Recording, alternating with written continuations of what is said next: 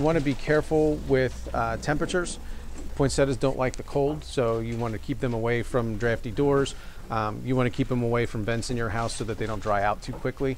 They're sensitive plants, so you don't want to, when you're moving them around your house, you don't want to bang them into stuff because they'll get damaged and they'll bruise.